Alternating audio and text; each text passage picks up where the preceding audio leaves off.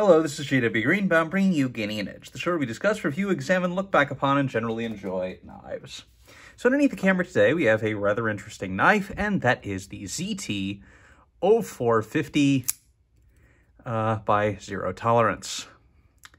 So this is the full Ti version. They also make the ZT0450 CF, which has a blacked out blade and a carbon fiber show side handle scale. Both knives have the same lock though, which is this titanium lock side frame lock.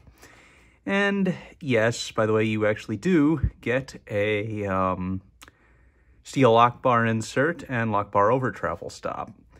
Your blade steel is CPM S35VN. So good materials all around, and yeah, really a nice knife. Runs on KVT bearings, so let's take out this and let's do our measurements. So our blade is going to come in at just over 3 1/4 inches. And as for our overall length, that's coming in at about 7 1/2 inches. So with that out of the way, let's measure our weight, which I am going to guess is about 3.25 ounces. Let's see. Wow, 3 ounces exactly. Okay. So actually a pretty nice weight there, especially because it does feel a bit more hefty than that. And let's take out our Kaiser Knives denim knife roll, with which we will perform our pocket test.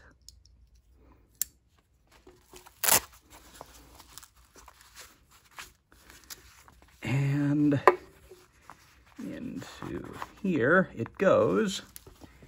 Now, the first thing that you're probably going to notice is that this is not a shallow carry in the least, but it is a very secure carry. And as you can see here, if you're a lanyard person, yes, you absolutely can put a lanyard on. It's got a lanyard hole. But yeah, not a shallow carry at all. Also a large pocket clip, but honestly, it is not something that you're going to feel in your hand.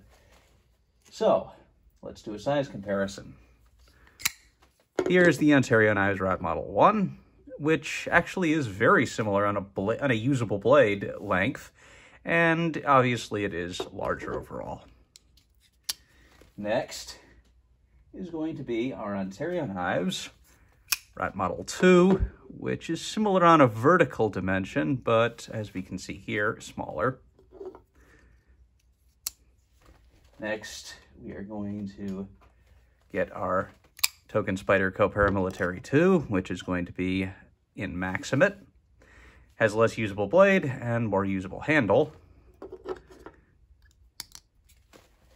And next is going to be our Token Large EDC knife, which is our Cold Steel Recon 1. Quite a bit bigger. Then the so-called new kids on the block, the O-Knife Nightclaw, which we use to compare on a vertical dimension, not a tip-to-butt dimension. And yeah, that's showing that, yeah, the blade is somewhat thin, but not super thin, top to bottom. And finally, everybody's favorite toenail clipper, the Kershaw Platform, which of course is also made by the same parent company. It's similar top to bottom, but yeah, on no other dimension. Okay. So the ZT0350 has been around since 2014. And I just called it the ZT0350. It's, of course, the ZT0450. But yes, it has been around since late 2014. I believe these actually went on sale in early 2015, but it was announced in 2014. And I think the first models were produced then.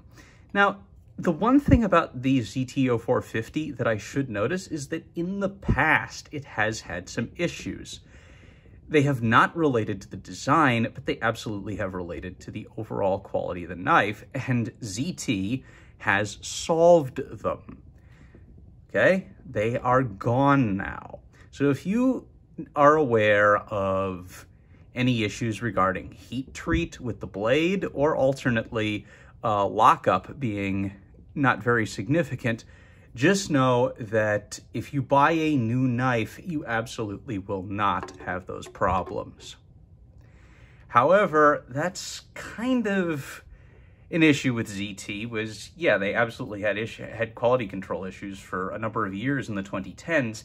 They seem to have solved it now, which is great, but a lot of their designs seem to have lost popularity during those years.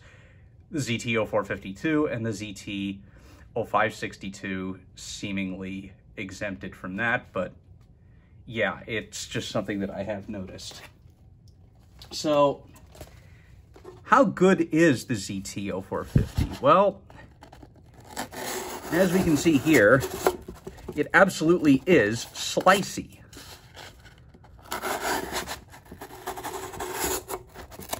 I mean, we are dealing with a flat saber grind, but it's pretty slicey, pretty thin behind the edge.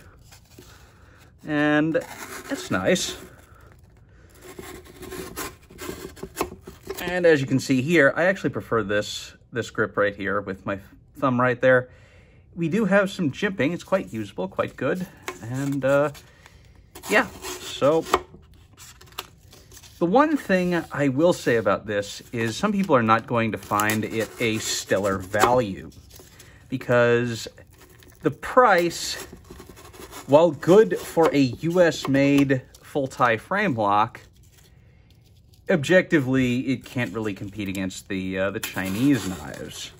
You are looking at a knife that goes for about $232 to $240. I actually managed to find a couple of differences in the prices, you know, that varied a little bit between stores. I don't think it's mandatory to get it at any one price. So yeah, you can find about an $8 price difference with these, but between $232 and $240. So yeah, there absolutely are Chinese knives that are being done at a bit better of a price point. Specifically I'm thinking of. But if you really are trying to buy American, this is still at a decent enough price point. Specifically if you're going for a titanium frame lock. And it absolutely will cut, will slice, and will hold up well. I mean, keep in mind, a frame lock is not going to be a fragile knife. No, it's not going to be a triad lock, but it absolutely will be better than a liner lock, and you will be able to, in addition to slice cardboard, do stuff like cut acrylic materials, could probably do some light wood processing with this knife, and I would also say, you know, compressed board related stuff. So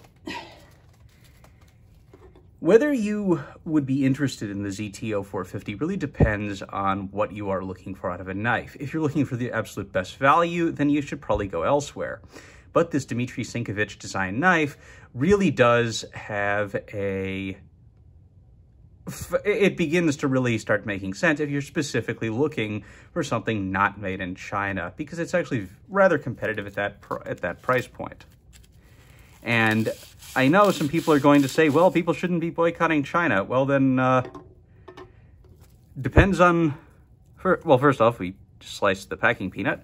But second off, to which I say, okay, China should not be having all those human rights violations.